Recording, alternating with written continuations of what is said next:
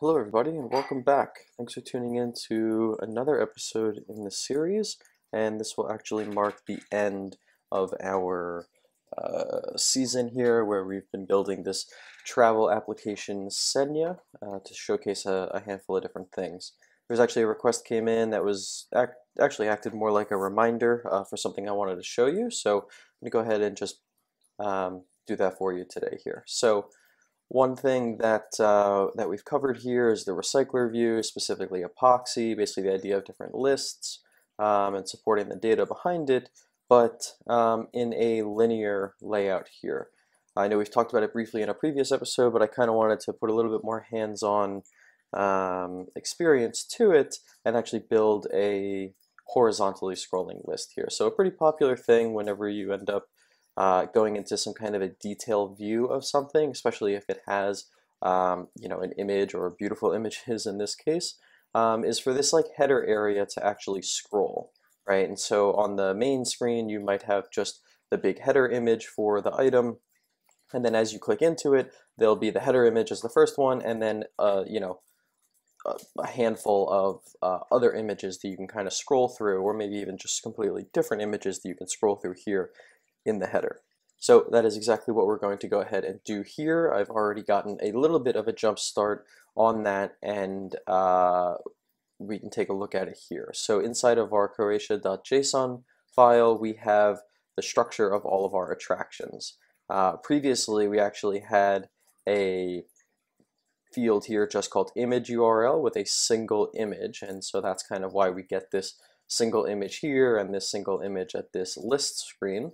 But now we can actually update it to be image URLs and have this be a list of strings, and these strings here are each an actual image for the attraction itself. So I've gone ahead and actually modified that, and specifically for Sali, I've gotten a total of 4 images, but for the other ones, just for simplicity, I'm just going to leave them at 1. So only Sali is going to have multiple images, but and all of the other attractions will just have one main header image. So I guess we could continue to add more of them to the different attractions, but I think it's you'll get the idea with just this one attraction, and then also we'll be able to handle the different cases where this supports multiple and this one really only has one image URL, but yet our app is going to be able to handle both of those situations gracefully. So changing the data is pretty straightforward and not all that difficult to do. However, we need to change a whole bunch downstream from this to actually make everything work. So if we take a look at the way we've described our data, previously we had an image URL here, and that was set to just a string. So we're going to update this to image URLs because we've updated the name in our JSON response as well. However, I think very briefly, let's see if I could find the syntax. Yeah, so at JSON name equals image URLs. Hold on as soon as I can type. Okay, so one thing that we haven't really touched on, or maybe you haven't even picked up, because all of these names here inside of our data class, description, fax, ID, location, months underscore to underscore visit, match up completely to all of the fields here in our actual response. If for whatever reason this was descriptions with all these Z's at the end of it, Moshi wouldn't know how to parse the description field here, and it would actually fail to do so if we were to go ahead and add the @JSON annotation, where we can go ahead and say name equals and then description with however many Z's there are that we have here. Now we've actually instructed Moshi to say this is basically the name that we want to give the variable for our data class, but this is the actual name and definition that you're going to find in here. So that's this idea here, this requirement is only needed if you're going to name the variable something different than the name of the variable in the JSON. So I guess, jumped over that in the past, but just know that you actually can change things around. Maybe you don't like the underscores here, instead you'd prefer it to be camel case, so you can go ahead and do that as well and just set the name in the JSON annotation to be whatever exists in the JSON response. So to keep it simple and clean, we're just going to go ahead and update it, the actual name of our attraction field in the object as well. And instead of a string here, it's just going to be a list of strings, and we will leave it at list of. So now this is going to cause pretty large problems with building the project, and if we just go ahead and try to build it, we'll actually be instructed or told where there's usages of the image URL that no longer exist, and basically the idea that this field has been converted to a list instead of a single string. So there's just going to be a handful of issues with our project building, and sometimes it's easier to just run the project and let the IDE tell you where things are failing, and then you can go ahead and modify them. So in our attraction detail fragment, this is actually the class that we want to do a little bit more in, but this one here, the home fragment controller, this is the attraction epoxy model, which has, I should remove that 5-second delay, but we'll leave it. So the attraction epoxy model here is actually what we see drawn on the screen here, and so we're telling the Picasso library to load an entire array or list of image URLs which this function can't actually understand. But what we're going to end up doing here is we are going to just hard code index 0, meaning that it will load the first URL in here, in this list of URLs, and disregard any of the other ones. So that's how we can kind of support the fact that this image URL list is of type or of size 4, and all of the other ones are of size 1, but we're still going to just load the very first image regardless of how many image URLs there are to supplied to us in the data here. The one issue with this implementation is the fact that we're hard coding 0, but we aren't actually checking the size. So let's just maybe wrap something really quickly and say if attractions dot image URLs is not empty, then we're just going to go ahead and load the first one, right? So we're not going to load anything if there is no image. Maybe you would have a little bit more, better error handling here for not having an image URL to load, some kind of default asset or something, but we're not going to get into that at this moment. And instead, we're just going to verify that to load the image only if it is not empty. So we avoid crashing at runtime in case for some reason the data comes back with nothing.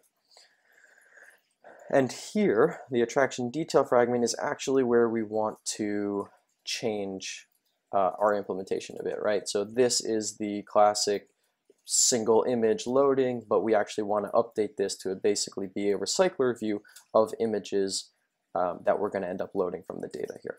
So if we take a look at our layout file, we have an image view here that we're going to have to go ahead and change. So instead of an image view, let's change this to an EpoxyRecyclerView. We're going to keep all of this the same, really. I mean, that's not going to be too helpful, the source key. And so is the scale type. That's not applicable, but the aspect ratio will remain, all of the constraints will remain, and then what we can actually do is give it a layout manager, which will be of type linear, and the orientation is not going to be vertical anymore, it will actually be horizontal.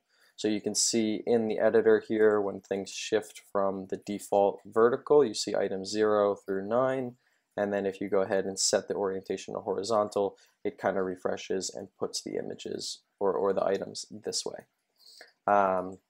So we will also just rename this to say header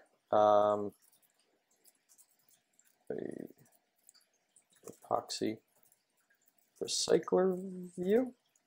And now we need to go through, just gotta update this real quick. now we just need to go through and update the implementation to make use of a recycler view, and so therefore we need a controller and we need a new layout file. So the layout file is going to be pretty straightforward here. We're just going to call this model header image.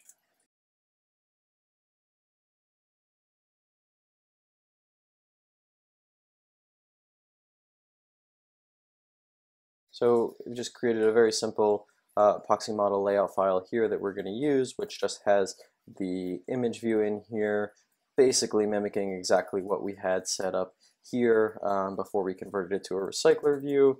And so now we're ready to kind of update this implementation a little bit here. So I'm going to go ahead, let's see how this looks. Fragment home, so let's make another package real quick.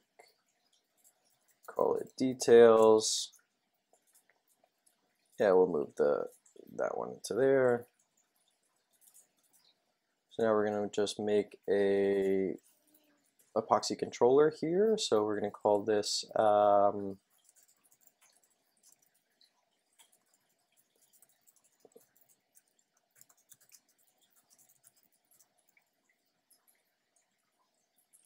that's pretty wordy, so I'm just going to cut this down to header epoxy controller. And we're going to extend our epoxy controller. We are going to override our build models. This is actually going to take a list of image URLs, right? Sorry, a list of strings. And then we really need our header image epoxy model, which is just going to take a image URL. It's going to extend our view binding Kotlin model of our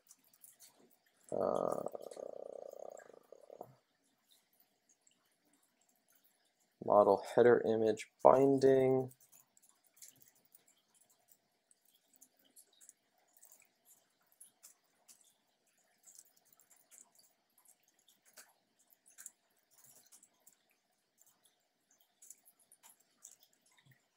And then we're just going to go ahead and take our Picasso code here really quickly, paste it in, and so instead of all that, we're going to take the image URL, and then we're just going to turn this into the, or load this into the image view here. And so then very easily, we're just going to say image URLs dot for each header image epoxy model with it. We'll give it the ID of, let's do for each indexed actually. We'll do index, call it URL.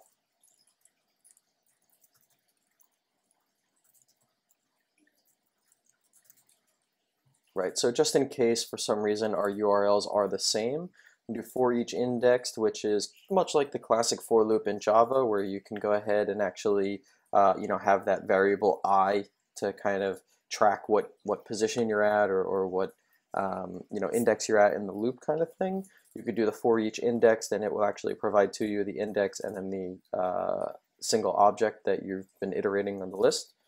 And so we're just going to go ahead and create an image epoxy model, passing in our URL, setting a unique identifier to it, and then adding it to our controller. So this header epoxy controller is going to be ready to go. And in our implementation here, we're going to say binding.header EpoxyRecyclerView. Let's say set controller and build models. And then we're just going to call header epoxy controller with our attraction.image URLs. And the set controller and build models, it does exactly that. It actually sets the controller and then runs like the request model build, right, or whatever it's called, to actually rerun the logic and build all the models and display everything on the screen. So I'm going to go ahead here and just run it real quick, see how this turns out. Okay, so we can see here that the app has rebuilt. Everything in this list looks like it is just, pretty straightforward here. Everything seems to be loading and working as expected. And if we click on our Soli, attraction, it looks like nothing has changed here, but actually if we go ahead and scroll, we can get to this little, multiple images here. It's kind of in a weird state because you can get to like this half and half kind of idea, and also, especially from the beginning, you don't actually know that you can scroll this content here. So we're going to go ahead and fix both of those really quickly here. So in order to solve the half and half page issue here with the scrolling, we can just very easily add a linear snap helper and call attach to RecyclerView, passing in our RecyclerView that we care about here. And so if we go ahead and just rebuild and rerun that, we should kind of get the, I guess, expected result here with the page, or each one of these, if you were to imagine the image being a page, kind of snapping to whichever one is most open, if you will, right? So if you scroll it about halfway, it'll calculate it and figure out which one is closer to being fully open, and then it will actually just snap for you, and so you can kind of, fling it a little bit and play with it and have it kind of have the system, take over for you. And then we kind of came across the issue here of, you can't really tell that you can scroll this content here, especially because all these other ones just look exactly the same here, and it doesn't actually, you just can't tell that you can scroll it. So we're going to go ahead and fix that really quickly with a pretty simple, straightforward library that we found. I haven't used this one, but I've used some others that are very similar to it. And it says inspired here by Instagram, so you can kind of see how this thing functions and how it works. A little bit of a page scrolling indicator to let you know basically what page you're in the list, and if basically which way you can scroll. So let's see here. Let's just go ahead and do a little bit of the setup. We're just going to copy this little tidbit here. I'm going to add it to our build.gradle file. So we're going to call this the, what is it called? The scrolling page indicator.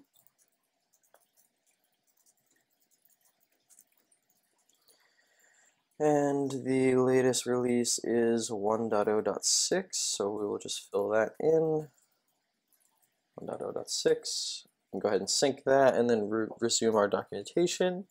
So it supports view pagers, which we haven't gotten into yet, but they work very similar to RecyclerViews. And so, under the hood, our EpoxyRecyclerView is a RecyclerView, so this is the one we will be going with, and we will take this little snippet here to add it to our layout file. So we'll go here. Now we need to figure out where we want to actually put this thing.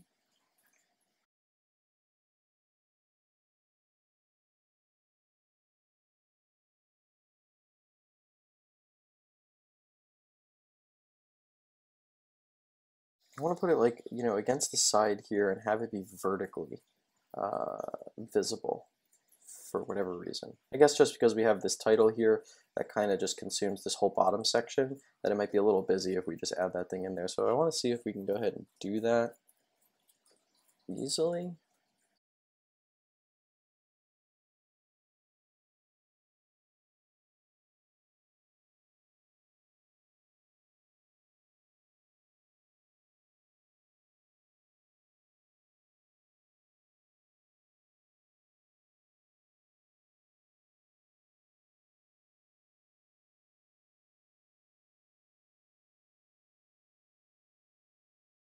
So now to actually add it to our recycler view, looks like we set our layout manager, we have our adapter, we set the adapter, then we get our scrolling page indicator, and we just simply attach it to a recycler view. So that's pretty straightforward.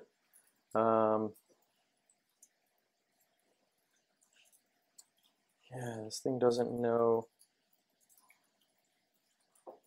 SPI orientation. That's a bummer if this can't be vertically set. Maybe he just changed it to work off orientation, so we'll leave it at vertical for now. But yeah, you see how the dots are horizontal? Like,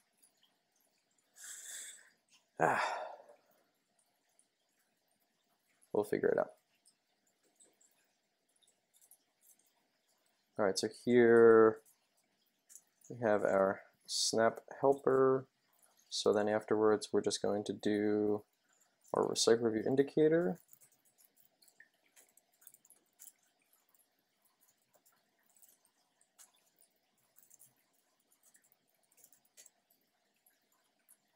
All right, let's give that a run, see if that works. Okay, so, well, we have it over here. If you can see, it doesn't really look all that nice because, oh, look at that. It even changes as you change, you know, with the, depending upon like how far you're scrolled. So very nice. Let's go ahead and maybe we'll put it, let's play around with where I should put it, and then we'll kind of talk about it.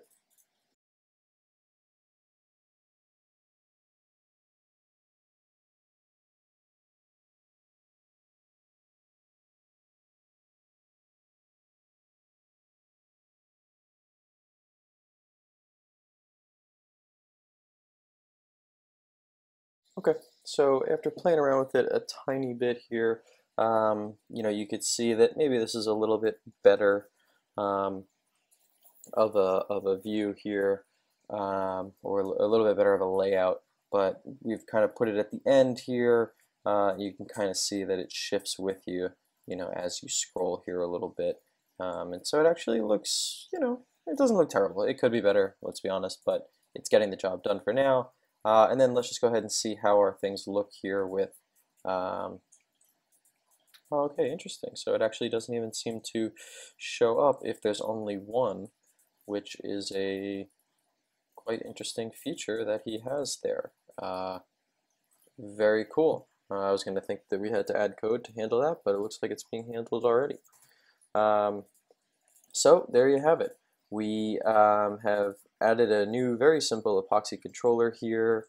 We have updated our data to support any number of image URLs, really, for our attractions, and we support them both, you know, basically showing the header or the most important image, which we're deeming to just be the first image in that list at this level. And then if you go ahead and actually click into one, we support the little header image scroll and that kind of stuff. So we're again using another recycler view here. We have a little bit of a page snapper, a little bit of a helper there to kind of just provide the UX that you would expect. And we've just incorporated a library, basically, you know, in a matter of a few minutes with a little bit of styling and a little bit of thought, and it actually kind of just fits and works well in the context of what we needed it to do. So, you know, with that being said, I hope that you have gotten an idea of, you know, just how easy making a horizontal list is. It's really just a matter of setting the orientation on the particular recycler view itself, and then going ahead and accomplishing a relatively common UI pattern where you have, you know, a list of images or cards that you can kind of scroll through, and then you have a little page helper here to kind of indicate where you are in this entire list, and you know, just provides the user a little bit more information, especially the fact that they actually can scroll, and so that hopefully they would find all these additional images and stuff like that. So thank you for tuning in. Like I said, this is actually going to mark the end of this season, but there is much more to come, so thank you for tuning in. If you've made it this far, I truly appreciate a subscription if you are not already subscribed to the channel, just to make sure that you you know, keep up to date with all of the goodies that are going to be coming out in the future. So thank you again, and I will catch you in the next one.